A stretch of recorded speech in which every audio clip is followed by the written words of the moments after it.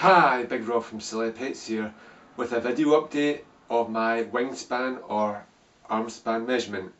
I did this back in September 2014 and it's now July 2015, and in that time period of 9 months I've been doing an experiment. I've been hanging from a bar to see if there's any sort of effect on my arm span. Does hanging from a bar lengthen the bones in your arms?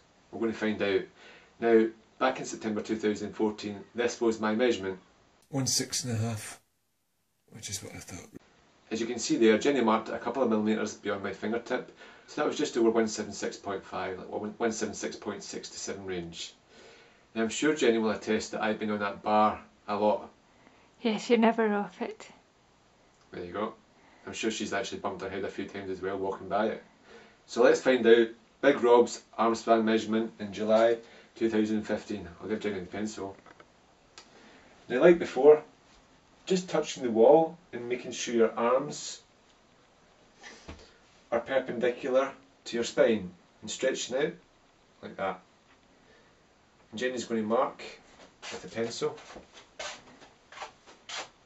my arm span right beside my fingertip, and I'm going to get the tape measure and hold it against the wall. Just touch the wall.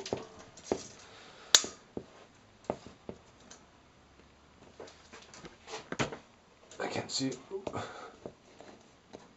And what does that read? 69 and a half. Just under 69 and a half. 176.4. So that experiment showed me that hanging from a bar for 9 months had little effect on my arm span. In fact, it was a couple of millimetres different from the one I done last year. So thanks for watching. Keep walking tall like Rob Paul. I'll see you in the future.